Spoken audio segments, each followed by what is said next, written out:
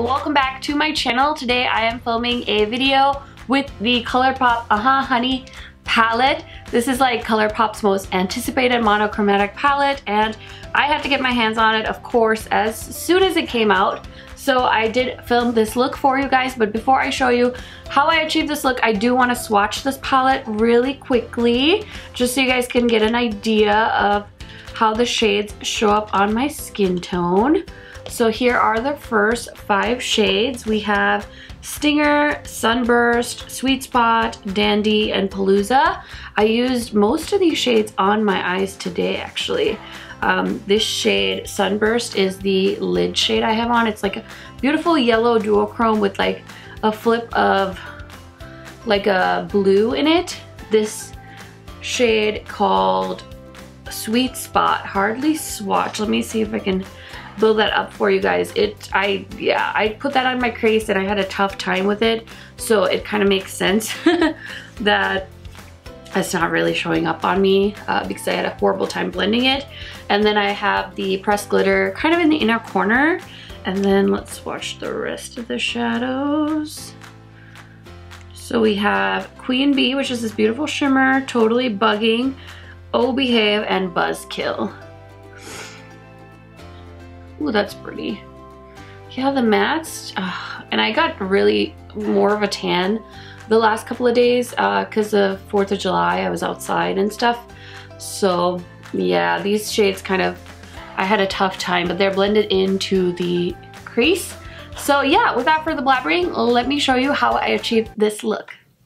Hey YouTube, what's up? So I haven't filmed in forever. It looks so beautiful. I'm still in my pajamas, but I figured I'd do my makeup and then we'd, you know, see the transformation. So I got a bunch of new stuff today to play with, and the first thing I want to do is my eyes, and I just got the ColourPop Honey palette. I feel like I can't say that as well as Mel Thompson kept saying it in her video, but I was so excited for this palette. It was definitely time for them to do a yellow palette.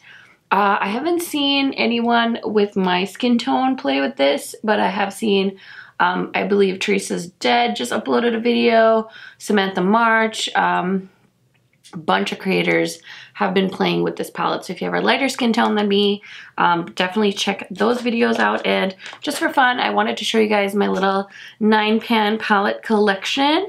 I actually bought the Sol and Mar palette when those launched, but I've been trying to declutter my collection and not keep things that I'm not really gonna use multiple times. So I did actually end up selling that on Poshmark a while ago, and I honestly prefer like this packaging. They have repackaged Sol and Mar since it originally launched into like a monochromatic look, but yeah, and I feel so bad because I haven't really played with these other new palettes. I did use this one in a St. Patrick's Day video, but I haven't used the Blue Moon or the Main Squeeze on my channel. I do love the Ooh La La. Brown Sugar is like probably one of the most underrated neutrals in ColourPop's lineup. I love this palette so, so much. And then I think my favorite of the monochromatic palettes, and I'm not even a big purple person, but it's my pleasure if you can't decide which one to get. This one is so good, and I'm shocked because, like I said, I'm not a huge purple person, so keep that in mind. I might keep these 2 around in case I need something to darken up the outer V. So those are like all my little stories that I wanted to tell you guys before I got started. So I don't have a lick of makeup on. I literally just woke up and I figured I would try and be productive today. Because I literally have not filmed for YouTube forever, and I don't know why. I just haven't wanted to sit and play with makeup. I don't know if it's just the weather is nice and I can find more things to do outside, you know, and it was a long weekend. So I did, you know, was spending time with friends and family and stuff like that, but I figured, you know, I still need to get my shiz together. So when I placed my ColourPop order for the Honey palette, I was on my way to meet Angelica, and she had mentioned in her Will I Buy It video how much she wanted the new Kathleen Light blushes, and she had particularly mentioned that she wanted the shade So Retrograde. So I actually I gave her the one I bought, the So Retrograde I bought, and then when I bought Honey, I just bought myself another one, and I've been loving, oh my gosh, I've been loving this one. This is another of the Kathleen Lights blushes, and this is My Sun and Stars. Oh my gosh, this one I feel like is a decent dupe for the Melt Cosmetics Genesis blush highlight that they just came out with. That sucker is like almost $40, and I like refuse to pay that kind of money for a blush highlight. So I feel like this is a decent dupe, and then I'm excited to have So Retrograde because it low-key reminds me of NARS Taj Mahal, which I've always wanted that blush.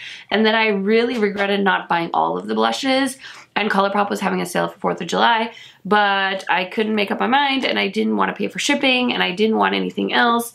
So then I ended up missing out on it because it sold out. And then I got this really cool thing from Ulta when they were doing their 20% off sale.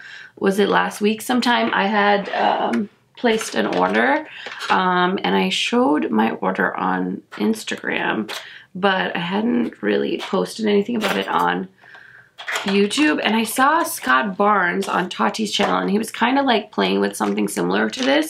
So it's like a little brush holder, and I thought it would be kind of fun for when I film like tutorials and stuff, you know. So yeah, this one's from Ulta, and it was like 12 bucks. So I was really curious about that. And then I bought the little brush set that launched with Honey because I like ColourPop brushes a whole lot, and they're super affordable. So I'm going in with this guy, E2. This is the packaging, by the way, for the brush set. It wasn't anything fancy, but 20 bucks for 6 brushes I thought was a solid deal. So I love picking up their brush sets. And here's the palette. So let's see here. What shade should I dip into? I think I want to go into Sweet Spot. It's like a bright yellow. And let's see how this looks.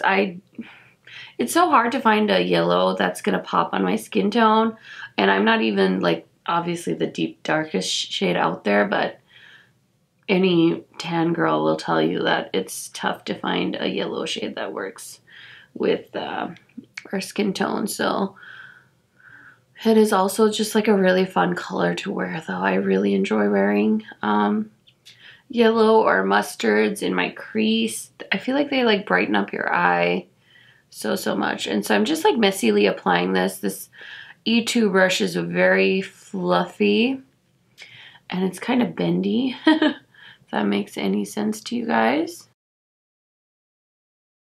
Pigmentation is okay. I'm not super duper impressed by any means. Okay, so that's about all the color I feel like I can get from it. Let's try Oh Behave. It's just another yellow in here, and I'm just gonna see if that'll help brighten up Sweet Spot. Not really expecting a whole lot from this palette. If it works well, I'll be surprised. Okay, so next I want to add a shade into the crease. So I'm gonna use this kind of brush. It's like a tapered blending brush. It's called the E1. And I want to go into the darkest shade in the palette, which is Buzzkill.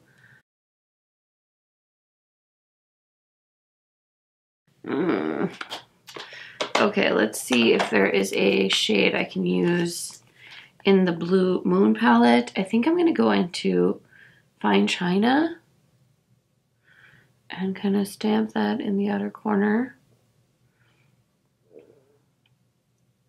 So I do want something to darken up the outer corner. Oh no, this is not going well.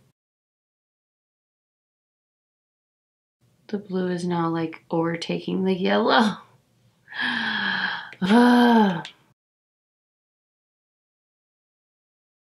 Maybe it was a bad idea to try and incorporate the blue. I thought maybe it would help like darken up the outer corner, but I think it's just making it all muddy. So I'm just gonna stop.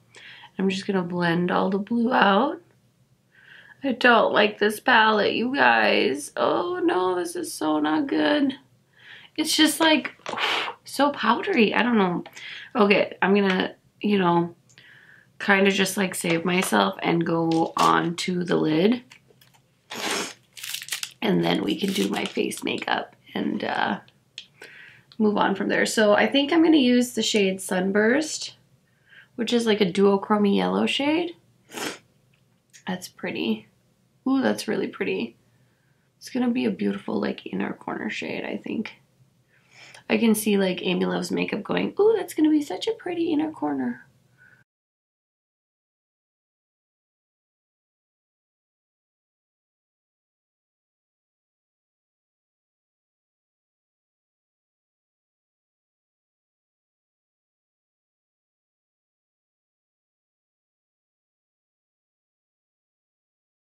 Wowie! Okay, that helped a little bit, but there's crazy amounts of fallout and I'm not impressed. Okay, I tried to clean it up a little bit with a Kleenex. Didn't go so hot, but I think once I put foundation on it should be okay. I do want to do my little Urban Decay glitter trick, so I'm just gonna grab the Heavy Metal in Midnight Cowboy. This is like everyone's like all-time favorite, and I like to throw this in my crease. I think does Paulina do this? I don't know how I decided to do this. I think Paulina's the one that I saw that always has glitter in her crease, and I thought it looked so cute, and it just like helps me because it helps me like salvage, I feel like, when I don't love a makeup look. So it's a little amateur trick for you guys, for me, because I think it really just like takes it to the next level. So there's that. The eye look is mostly done. I will do my foundation and then we will do the lower lash line. Okay guys, I hope you don't mind because I don't want my videos like this to be too long, but I had shown, like I said, my Ulta order on Instagram, and a lot of you had commented that you were so curious to hear my thoughts on this foundation. So I haven't used this yet. I just got this order in on like Friday, so I'm curious to try this out. This is the Pure 4-in-1 Love Your Selfie Longwear Foundation and Concealer. And this is the foundation, I believe, from them that has 100 shades. So I was shade matched to TG6, and this says it's made in Korea. And I've been hearing Naima Tang here on YouTube. She loves this foundation, so I was really curious. It says, concealer, unscrew the cap to reveal the doe foot applicator. Apply concealer directly onto your imperfections and blend evenly onto skin. Foundation using the pump, apply. Oh, that's interesting. So, okay, so that's the pump. And then it has a doe foot too. Is that what it's trying to tell me? Oh, interesting. That seems unnecessary because it's the same formula. But anyway, let's give it a try. I'm so curious. I don't know about the shade match. I also got a little tan over the weekend for 4th of July. And on the bottle it says it's, what, blue light defense, anti-pollution, blue zone, cruelty-free, gluten-free, and vegan-friendly. My goodness. I've never seen so many claims on a foundation in my life. Ooh, I do like how it's setting. I've never tried anything from Pure, I don't think. So I'm excited. Especially because, like, I love a full coverage foundation. So, like, yes. Color match is pretty good. I think I need more foundation, though. Oh my god, I'm so excited.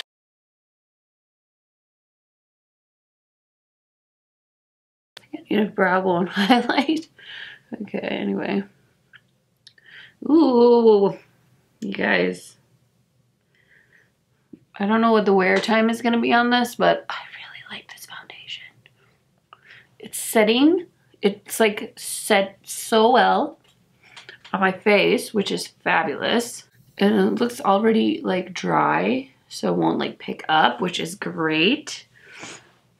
And been carrying all my favorite makeup around in this makeup bag because I want to be one of those people that can do makeup on the go, which I am not right now. I can only do makeup when I'm home because none of my makeup is like packed up and ready to go if I'm in a hurry. I've been loving the Juvia's Place concealer, by the way. It's so good. I have the shade 15.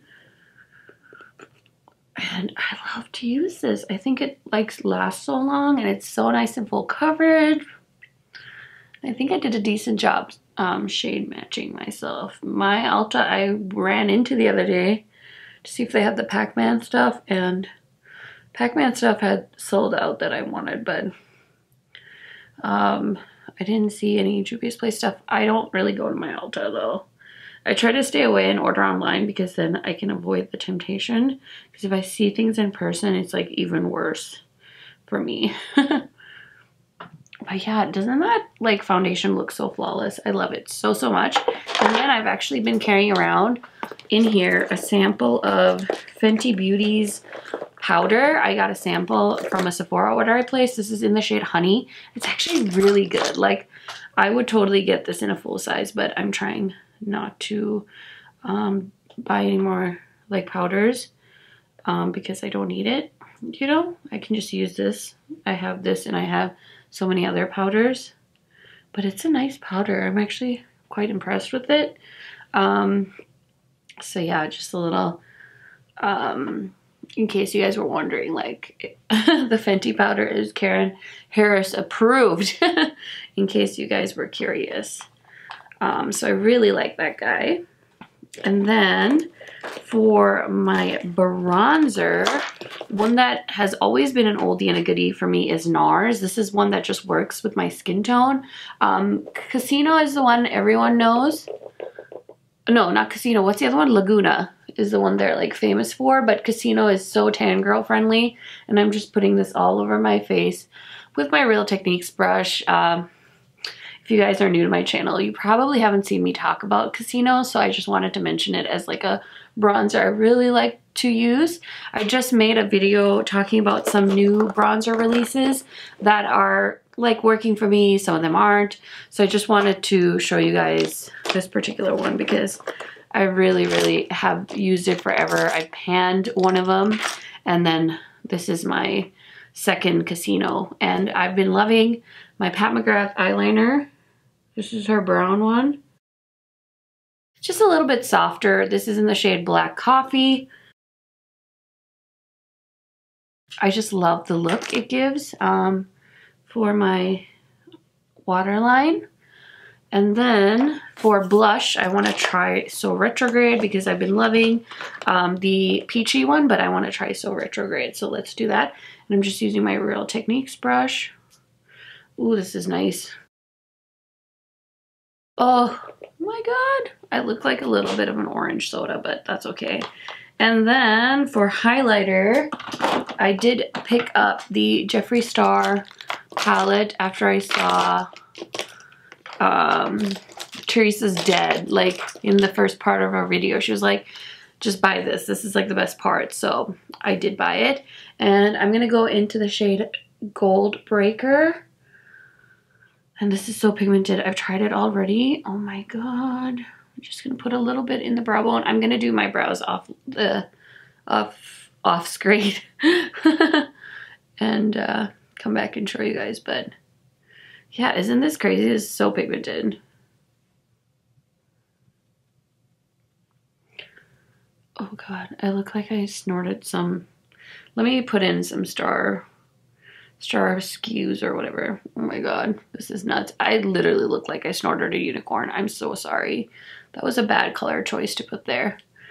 Anyway, and then before I get into my brows, let me just finish up the under eye, the waterline. I think I'm gonna go in with this brush. It's like a little pencil brush called an E5 from ColourPop, and I'm gonna go into Buzzkill and I just placed that with this brush on the lower lash line, and then I'm going to go into Oh Behave and just stick that in the inner one half. And then I want to use the shade Palooza, which is the glitter And I'm just gonna press some of that in the inner corner. This is not eye safe, you guys. Everyone's been mentioning that in their videos, so just so you know, it is not eye safe. So that's done. I just need to do my brows, mascara, finish up my hair, and I will be right back to show you guys the final look. Okay guys, we're almost done. So here are the lipstick options for today, and these were gifted to me by my friend here on YouTube, Angelica, when I went to see her. You guys know how much she loves these H&M cream lip colors, and she gave me 3 shades. So sweet. These are like right up my alley too. There's this shade called Cream Chestnut, which is like my perfect shade of nude. I think I haven't even tried these actually. Oops, I just dropped one. And then this shade is called Lady of the Manor, and it looks like a dark, like grungy brown shade. Super pretty. And then this one is called Willies in Tweed, which is what British people call rubber boots, I believe. So let's see here. This one looks, ooh, this one's pretty. So that's Willies. Lady of the Manor is going to be like the dark brown. So I think I'm going to pass on this one for today. Definitely want like a light nude. And then this one is like the caramel color called Chestnut. I think this is the one I'm going to go for. So let's see here. Let's see if the hype is real. Oh, so creamy. That's creamy. Ooh, that's yummy. That one is gonna live in my purse. I just know it. So yeah, this is the final look with the ColourPop Honey palette. Sorry, here it is. So yeah, I would say final thoughts on this one. I don't love this palette. I'm actually low-key kind of like, I'm not really disappointed because I wasn't really expecting a whole lot from a palette like this. It is really hard for like my skin tone to find like a yellow that is vibrant. I don't hate this look. I definitely feel like I'll use this palette again. And for $12, it's not a horrible purchase, but I don't know, I just really wanted a really pigmented bright yellow for a darker skin tone. It's also missing like a little bit of a deeper shade to do like a smokier look with, but you don't have to just stick to this palette obviously for doing your makeup. You're gonna have access to a lot of other palettes in your collection, so keep that in mind. Don't write it off, but I don't know, it's not something you definitely need to run out and buy in my opinion. So yeah, I'm happy I have it. I don't love it first impression, but I will continue to use this, and maybe I'll show you some looks on Instagram, so definitely remember to follow me on there. And I will catch you guys in my next video. Thank you so much for watching, guys. Bye!